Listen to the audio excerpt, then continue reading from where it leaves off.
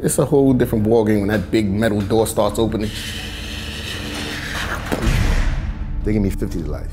25 years. 6 months in jail here, back out, 6 months here. My actual sentence was 75 years to life.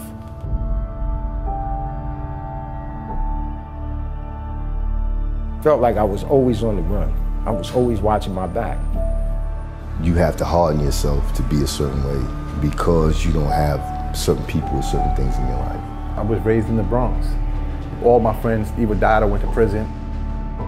I used to stand on the platform sometime and just look at the train and stand there and watch it when they come by and go, I wonder what would happen if I jump. How do you show an ex-con or a drug addict compassion? Is that possible?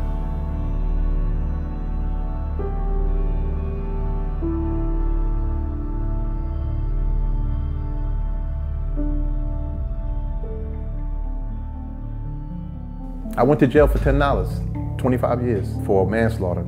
He could have changed his life, he could have been anything, but I took that from him and I suffered every day for it. Now I'm back here again in society, man. I'm trying to see where my life begins, you know, it's all new. I got out on July 6, 2014. You know, if I can have some input and help some guys get their stuff together coming out of prison from long stays, that's what I'm here for. I didn't have nothing when I came out of prison. What job was going to take me with no trade, no nothing? What would I do? Run back to the streets? Go back to prison? That can't happen.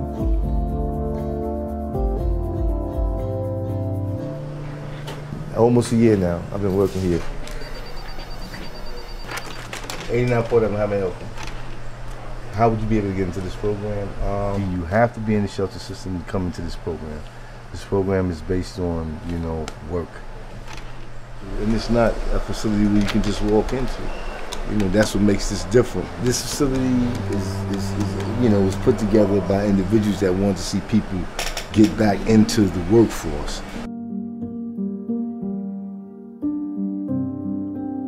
I bumped into my friend and he recommended me to come here. At first I was rebelling because I didn't want to be here. I'm keeping it real because I just came home from doing 25 years with a whole bunch of people. When I was in the field, I'd never seen Bee Park before. Hurricane Sandy, I never knew about it. I worked there. It was beautiful. The buildings, the water. I was free. I didn't care who saw me about pushing a bucket. I was happy. I didn't have handcuffs on me. I didn't have shackles on my feet. A lot of young guys, they make it very hard for themselves because they're not willing to make sacrifices.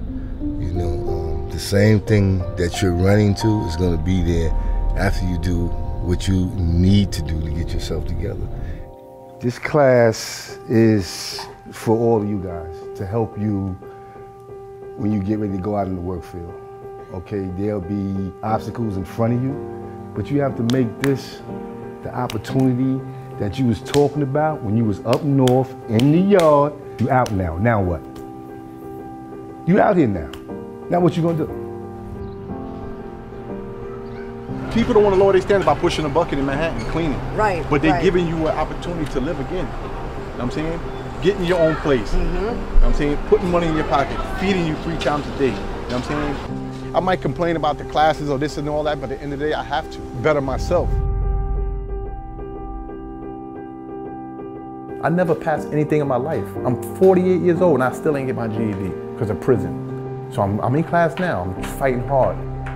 It's been a long morning. Look, it's 3 o'clock, baking. A lot of these guys that come in, I come exactly where they come from. You know, I've been homeless, you know, in jail, you know, I experienced some of all of that. So, you know, for me to be able to give back to these guys and show them how it's done and tell them my story, you know, and how I did it, and to see them progress and, you know, take charge of their lives and try to get it together, it's a beautiful thing. There's a lot of things that I learned here, man. I'm being honest, this was not my dream. My thing was to cut hair, open up my barbershop, which I'm still gonna do with this DOE fund behind me. I've never been a person to be satisfied with what I was given. I want to earn what I have. I got a long way, I'm still learning. I mean, I'll be making mistakes, I guess, until I'm 60, 70, 80 years old. You know what I mean? But it's how you bounce back from the mistakes that you make. You don't want to show weaknesses when you living the way I was living back then.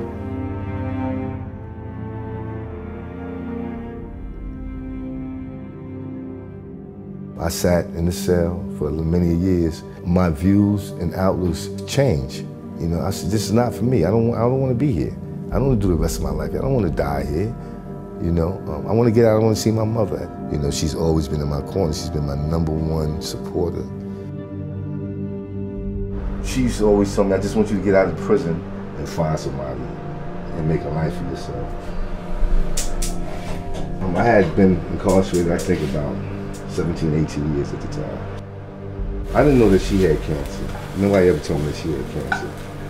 And the officer called me downstairs. He said, they want you downstairs. And I know she passed away. I'm crying because I can't imagine being locked away so long from your loved ones. Especially I know how much he loves his mother, how much he misses her. I gotta give them something back. And I was not there for them. I didn't change their diapers and stuff like that. Prison, you know what I'm saying, took that away. Well, I took that away. But this right here is priceless. I had this photo album over 17 years. First, I thought I was gonna make it after 25 years. That's the first thing. And then telling me my daughter was born, that was like, wow. And that tore me up.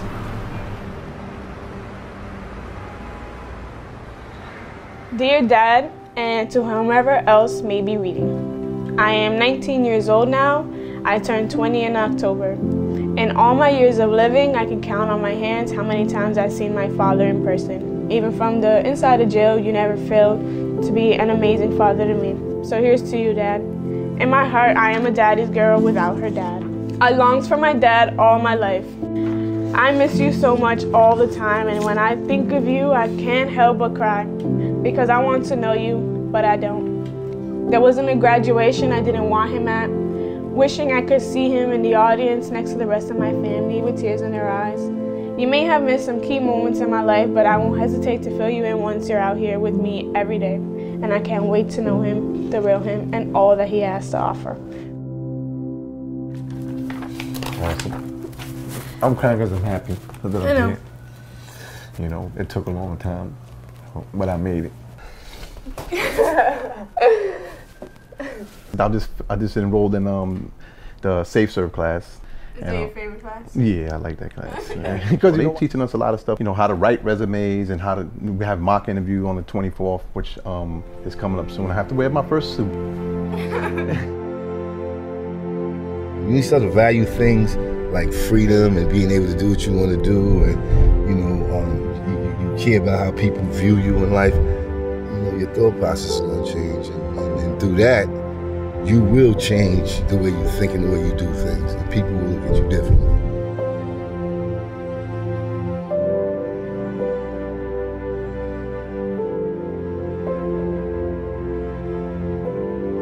What's up? Hey, what's Been good? looking for you, bro. Oh, man. How you doing? Chilling, man. You all right? Yeah, man. Yo, here, this suit I was telling you about, Yeah. it's the first suit I got when I came home.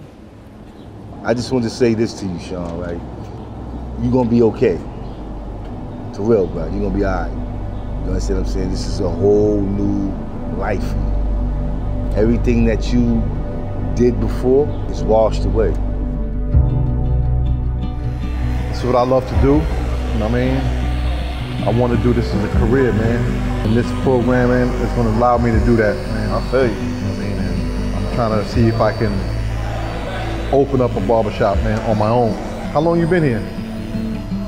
Going on what, 2 weeks now? 2 weeks. 2 weeks. Sometimes it's going to get tough with, you know what I'm saying, around with other guys being here. You just came from doing what? 12. Wow. 12 years, man. Now you're back. You just got to keep it up. Don't let nobody or no one distract you.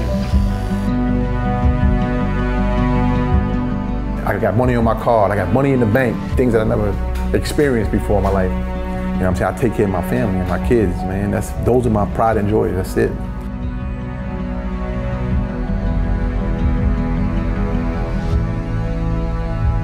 Once you have contacts and people see that you're serious about changing your life and you want to do something for yourself, they'll open the door for you. Be good. The DOE Fund gave us a chance to live for second chance now.